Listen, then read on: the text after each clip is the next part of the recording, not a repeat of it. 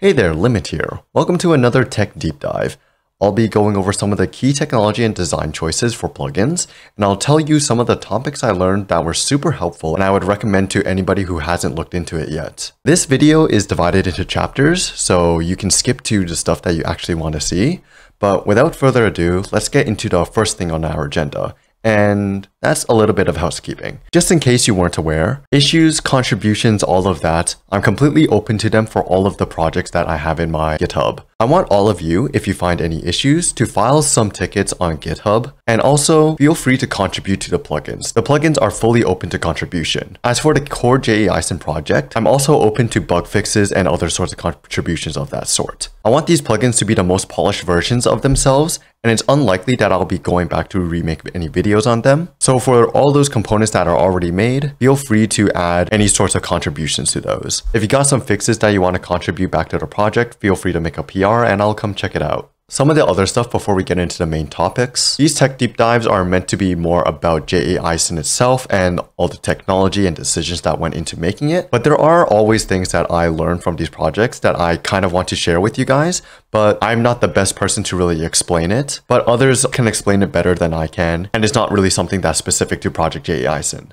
So some of the things that you should probably check out are, number one, for Python specifically, global interpreter locks and how to achieve true parallelism. This can also include stuff like general interprocess communication. The second thing that I would recommend you go and check out if you haven't already is in Python how asynchronous functions work under the hood. Not just how to await a function, how to do try except, but really what is an asynchronous function and how does its implementation differ from a normal function. As well, why do we even use async IO? What is an event loop? All of that kind of information. The third thing, working with raw audio bytes. So how can you take a byte string and convert it back into playable audio? How can you play that audio? What is a sample rate? What is sample size? What are channels? What do any of those metrics mean? I, for quite a while, was quite intimidated by working with audio data and didn't really understand any of these terms. But the moment I did some reading and figured out how to make use of them, it really benefited me in optimizing how I process audio inside of all of these components. So the first thing that I want to talk about is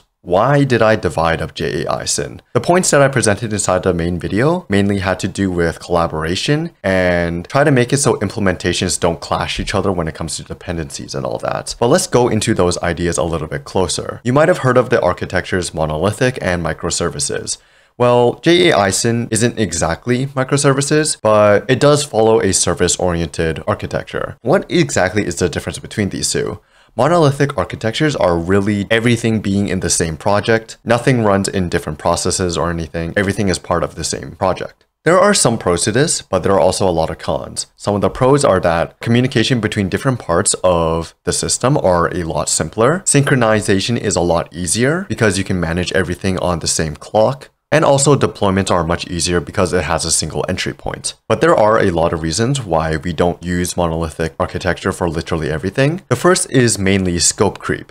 And what do I mean by scope creep? It just means that this project does way too many things and it's kind of hard to understand its role in everything. It's capable of doing some other things, but those things go unused, which is basically like unsloth inside of the original jaison to me. And so effectively another way of looking at scope creep is being overqualified for the job. You're paying extra for the skills that go unused. Another con of using monolithic architecture is the size of the project, but also the maintainability of it. The larger the project gets, the more complicated the structure becomes, and the bigger the project is, the more things you have to maintain and the more possibility of bugs to occur. Another thing is the hell that is dependency management. The more dependencies that you have, the more likely that you're going to have two dependencies that clash with each other in terms of wanting one specific version of something. One clear example that we have is with unsloth. For some reason, Unsloth wants a specific version of protobuf, but the grpc protocol that I have makes use of another version. You can't really install both of these at the same time without there being conflicts. So you have to install Unsloth first, then you have to install the jaison stuff separately. And the last point for monolithic architectures is vertical scaling. Vertical scaling effectively means hyper investing into a single system, whereas horizontal scaling means you can divide the work amongst across many systems. The problem with vertical scaling, especially when it comes to running AI models, is that you have very limited resources,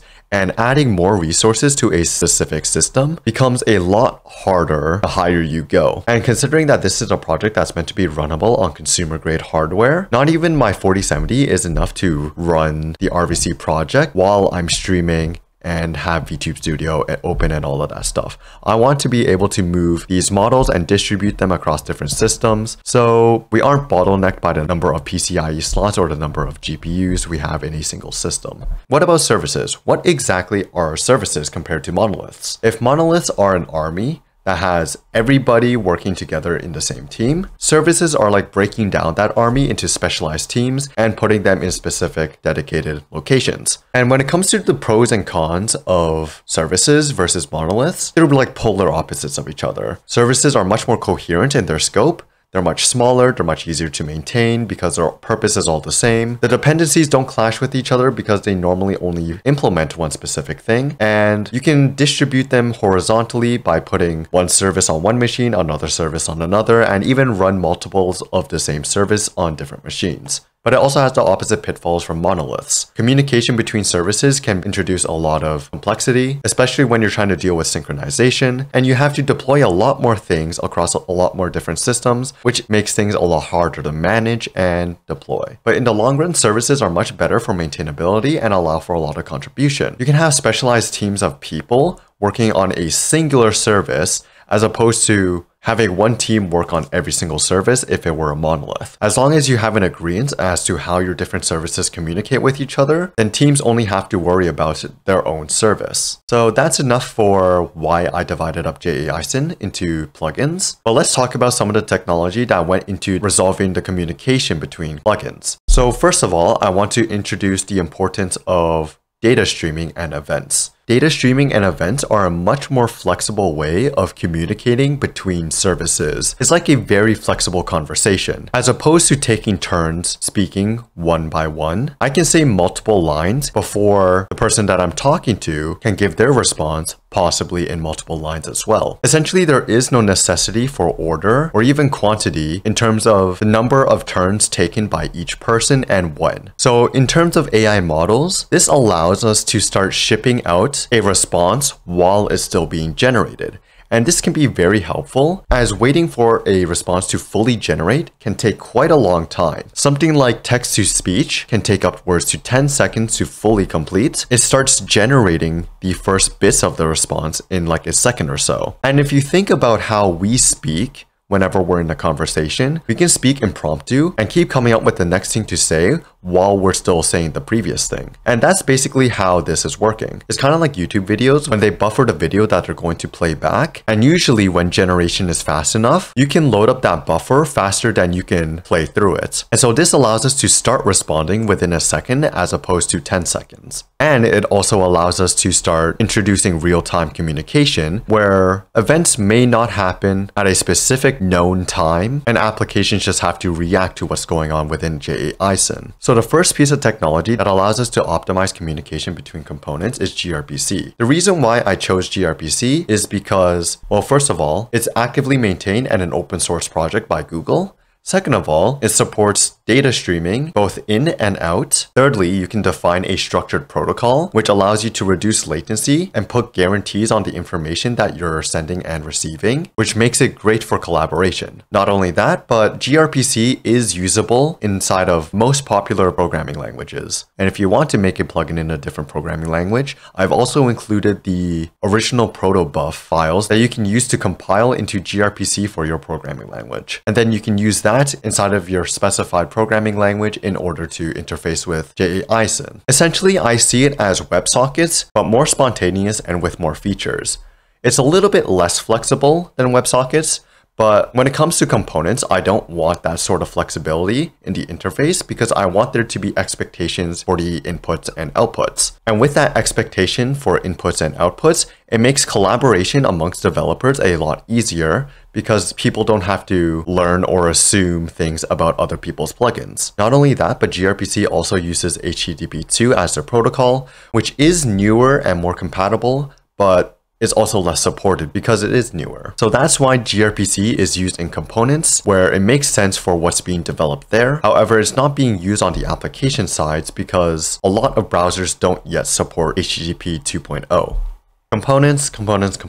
The hope with components was to make it feel just like you're implementing a class inside of the prototype. In fact, I'd even say that implementing a component is even easier than implementing a class within jaison previously. This template project is effectively a normal project with a grpc handler wrapped around it. So you don't have to worry about any sort of framework. All you have to worry about is writing the code that handles the bits of information that is given to you in pieces, but in the correct order and is only related to a single request. So you don't need to worry about reading sentences out of order. You don't need to worry about tracking and managing multiple requests. And you don't need to worry about how you communicate with Project jaison. You just need to return and yield the right information. Where you start your implementation, there is one entry for each specific type of component you may want to create. You only need to implement one of these, and this should be the one that is according to the component that you're making. And this basically makes sure that you are getting the expected information and returning the information that jaison wants. Windows and Unix machines have different kinds of scripts from each other. So there are two different starting scripts for each type of operating system. Developers can customize this script in order to customize the startup for their specific component, and jaison will use these scripts in order to start up the application with a given port.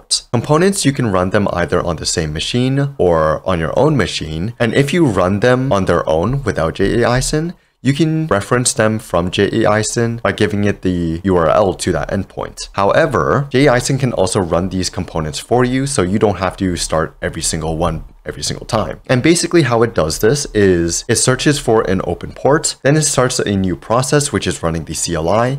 It goes to that project directory and it runs the appropriate start script in order to start the project on that specified port that it found. Then it keeps track of where these components are running, and every time a request comes in, it establishes a new grpc connection and starts communicating with that component. I will make a video in a week or so that actually goes into how to make a component or application and dive deeper into that. That's kind of it for the architecture of a component. As for applications, because of the variety of applications that could be made for jaison, I decided to keep this as simple as possible and use the tried and true REST API and WebSockets. This is basically how all websites function and all APIs function. Pretty much any programming language, any project is able to make requests to jaison in order to run certain jobs or listen to events that are happening within jaison. Jaison is basically a server in order to create responses. And so we have endpoints in order to manage custom contexts that are injected into the prompt, as well as endpoints for generating or canceling responses. These responses are communicated to all applications that are listening to jaison's WebSocket server. And this makes it so any application can start a response, but regardless of which application started it,